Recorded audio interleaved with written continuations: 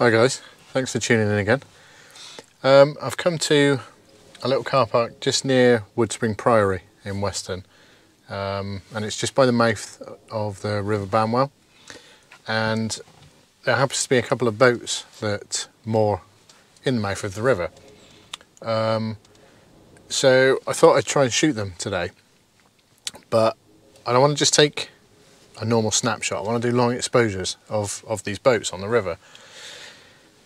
But obviously, if you take a long exposure of a boat on water, it's going to move and it's going to blur and it's just going to look a big old mess, really. So there's a technique which, yeah, you guessed it, exposure blending.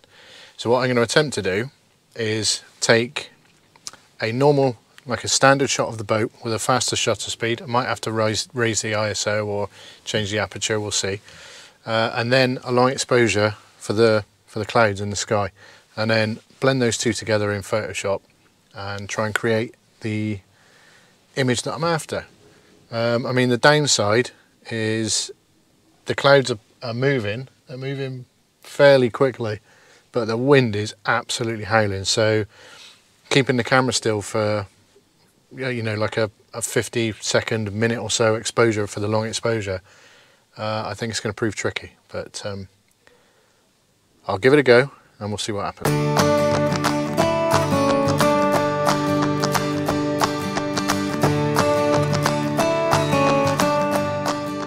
Now, I've had a bit of a think about it, and due to the wind, if I can't get the boat shot to work, what I might actually do is go up to the old Ministry of Defence compound and see if I can get any compositions up there. So I do have a fallback, but we'll see what happens. Alright, so I've made my first rookie mistake. The tide's not actually in far enough for the boats to be on the water, so that ain't gonna work. Although if I'm here long enough, I could come back to this because the tide is on the way in, but it's obviously just not in far enough yet, so we'll see. I mean, the clouds are looking absolutely fabulous. They're moving at some speed, but there is a hell of a lot of wind to contend with. But yeah, what a numpty. What a complete muppet. Not considering the fact that the tide might not be in. But like I said, you know, I can stay out for a couple of hours, and by then it should have reached the mouth of the river. So the other thing that I think I'm going to have a problem with, though, is getting into a position where I can actually get a composition. I may need to be on the other side of the river. I've never been there before, so I'm not sure how I'd get there. But... And do you know what? It actually rained a minute ago. We actually had about 5 minutes or so of rain. I mean, the clouds are epic. Wind is just mental. The light, we're getting little pockets of light breaking through, which is absolutely fantastic. Really, really good. But if it rains, then that changes everything, doesn't it? The trouble is with wind like this is, you know, if you put in a 100mm by 150mm filter, you know, a big flat piece of glass on the front of your lens, it just acts like a sail and catches this wind, and even the best tripod in the world is not going to keep your camera still. So it's going to be challenging. Definitely going to be challenging.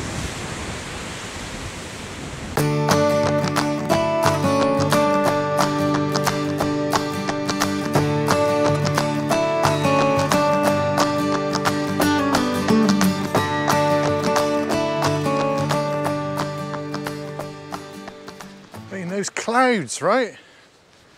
Fantastic. I still haven't got any wellies either, by the way, so I'm going to be restricted as to where I can stand. I'm not very well prepared, am I, really? Look at these flowers. I don't think I've ever seen these before. These are awesome.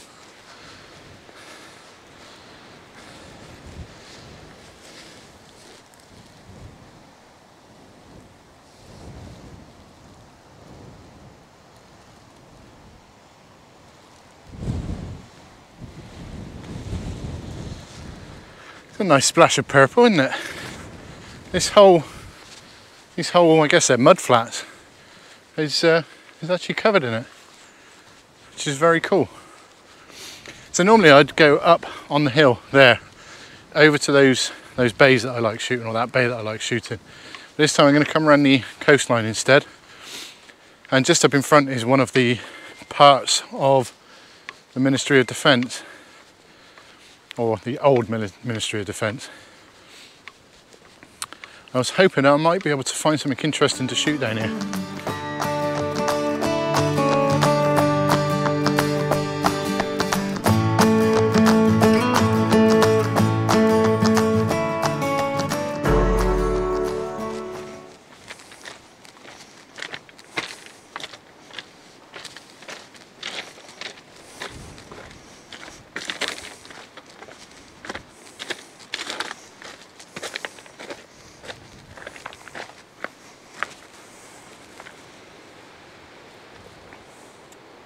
So I've just spotted this wooden beam and a metal pole of some description, and there's a lot of decay and rust and rot and all that kind of thing, and I actually really like it. So I might get the camera out and just take a shot of this.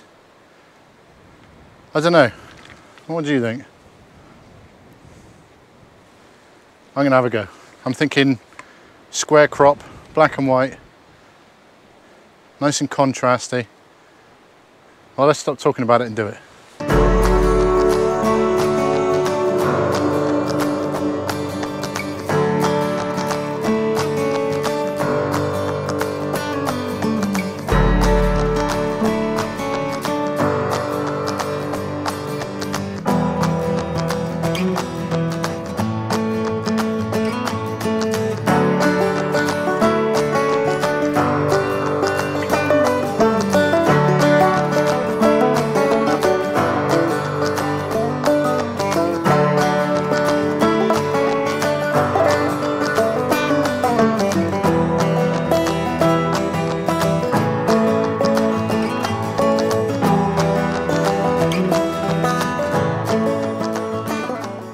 Okay, so that's hopefully the first shot in the bag. So I'll move on around this coast and see what we can find.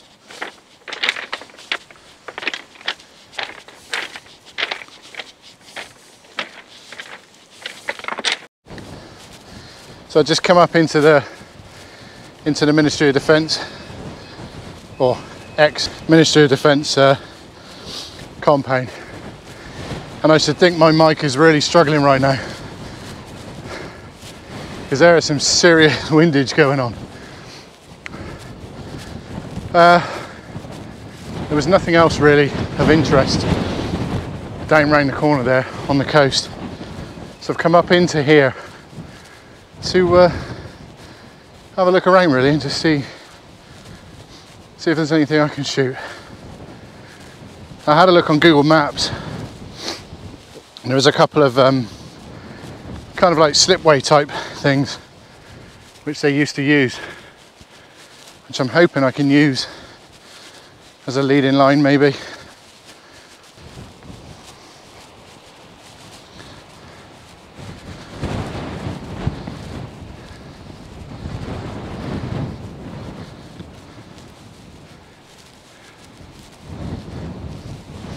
Like I said, don't panic, it's the area is no longer used. I'm just going to have a look at this slipway. This is one that I could see on Google Maps. I think this is how they got the pallets of munitions down into the sea before they detonated it. So that's what they used to do. Let's go up onto this little point here and have a look. It's a nice light coming through again. See, I really need to find a composition so I can utilise this light.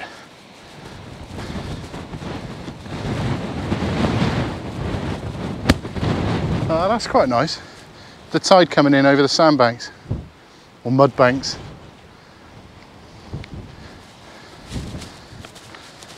I'm going to take a look at that. Oh geez, this wind. This is going to be impossible. This might be a no filters job, this.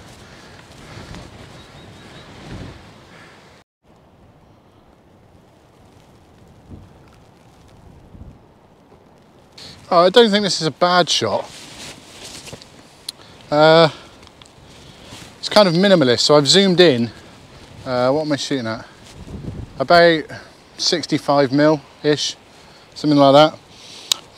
And I've put where the tide is, see where the tide is coming in and you're getting a whitewash up the beach there, or up the mud. Oh, there's a cloud just moved. I don't know if you can see that. You see how that massive shadow is moving right across the scene there? It kind of gives you a bit of separation, I think. Oh, it's starting to break now, so I'll take a few more shots as it's moving. Nice patchy light on the ground. Like I said, it's nothing special. It's going to be a kind of minimalist. I've got no filters on whatsoever here, so just racked off a few. So difficult to see. That's not bad. I might be able to make use of that. And yeah, thanks Mark Thompson for you know, for pleading with me not to go out because you wanted to go out, and every time I go out the weather turns crap. You know, I really appreciate that, mate. Thanks a lot. Yeah, it's nice to know I've got your support. Yeah, cheers, buddy. There's probably not even any point in trying to show you that, is there? But you can see my histogram. It's kind of nicely in the middle. You're not going to see that. Like I said, it's nothing to write home about, but you know, got to shoot something, haven't I? It just caught my eye. I liked the way the white was leading through the scene. Right, let's move on.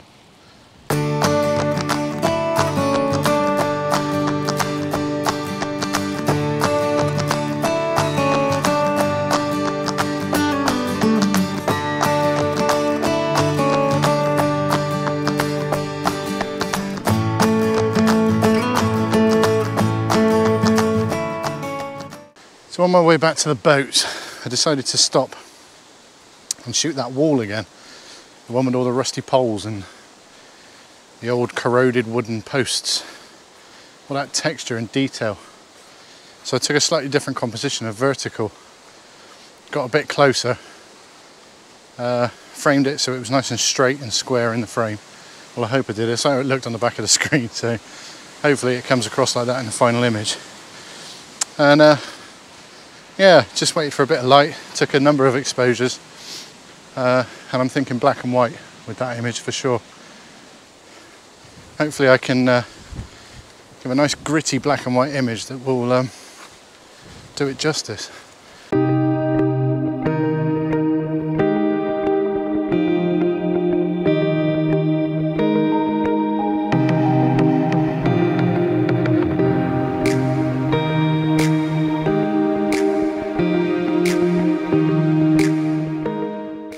Back at this old boat now. The thing is, there's no light falling on it at the moment, so it's not doing anything exciting. I'm not sure. I might have a look.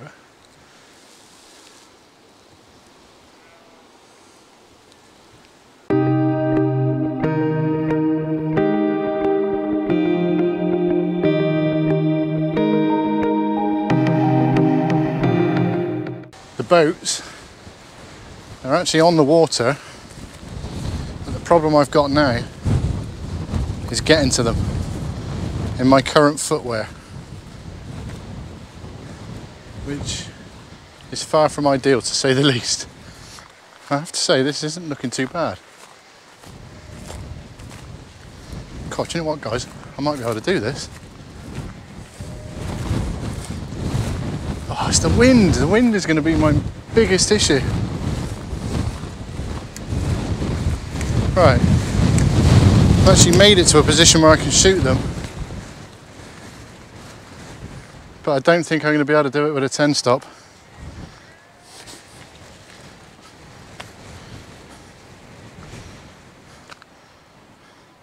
I don't know. Alright, so I decided to give it a go with the boats. I set up a composition, which I'll show you now, in portrait mode. It incorporates, sadly these posts are just in the bottom, I can't do anything about that. This boat, and the boat in the distance there on the water. So these two are obviously static. These two poles here, they are waving about in the wind, so they might cause a bit of an issue, but It should be all right. There'll be blur on the top, but the bottom should be good. So basically I've taken 2 shots, one with a 10 stop, which is giving me a bit of movement in the sky. They're not moving as quick as I'd like, really. I mean, the winds, as I said earlier, the winds are so high that, you know, I'm taking a risk with I think it was about a 25-second, 30-second exposure. But looking on the back of the camera, it seems to have paid off. So took 1 exposure for the movement in the clouds, and then took off the 10 stop and all the other filters. Well, there was only a 10 stop on there, but you know, took all filters off, took another shot, which was about 1/80th, 1/100th of a second, to try and get the boat on the water sharp, try and freeze the movement. And then what I'll do later, hopefully in Photoshop, is I'll blend those two together. I mean, I shouldn't have to blend much because this, you know, the foreground here is static anyway. It's only the boat on the water, so I got to make a decision on whether I just try and mask the boat, which could be difficult, you know, and have a bit of blur to the water, or whether I use a graduated blend, which means the water won't be smoothed off, but you'll have the movement in the sky. But I've got options, which I think it worked. I mean, with the long exposure, the fact that the wind was quite high, in this situation it might not matter anyway, because the boat's up the front and all this bottom half of the image here is going to be from a shot with a faster shutter speed. So all I'm after is the sky, where, you know, the sky is blurred anyway because it's with a 10 stop. So if there was camera shake, shouldn't really make much of a difference, because I'll be using the foreground. Everything that I want sharp was taken from a different image, so you know, it should be good. So I'll see how that goes, and if it works out all right, I might actually make a video about how you do the blend. It's actually very, very easy. I mean, if you use Photoshop, it's really easy. If you don't use Photoshop, it might seem a little daunting, but it's really not that bad. I'm just sitting here, I got time, it's clear to see. There's another boat just there, this white one, which I'm thinking I might try a shot with that one. Sadly, I'm not getting as much movement as I'd like. Question is, do I put a 6 stop on as well and really go for it? Yeah, maybe. I mean, if I'm going to do it, let's do it, yeah? All right, let's do it. From up here, the world seems small. We can sit together. It's so beautiful, you and me. We meant to be in the great outdoors, forever free.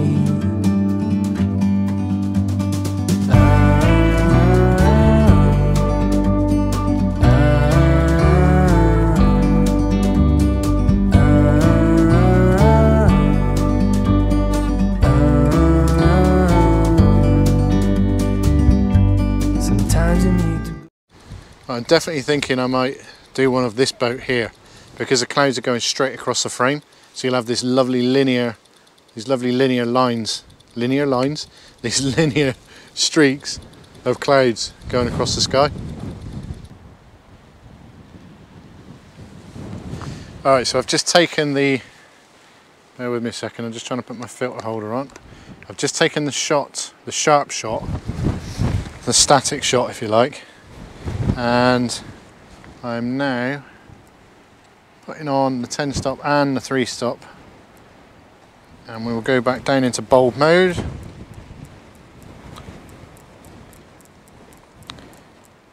Like so. I'm going to stand around this side to try and shelter the camera from the wind, and open the shutter for another 3 minutes 50 I'm going to go for. 3 minutes 50, and I didn't start a stopwatch. Muppetry, muppetry. Too busy talking to you lot, that's what it is. Talking to you, not concentrating. I hope this works, I do. Because every time I have a plan and every time I plan to go and do something, something changes, the elements change, you know, the weather just goes, and I can never do it, and I can never show you guys what I want to show you. So I'm hoping that this one's going to be successful. To go and take a step back to see the truth around you. From a distance you can tell.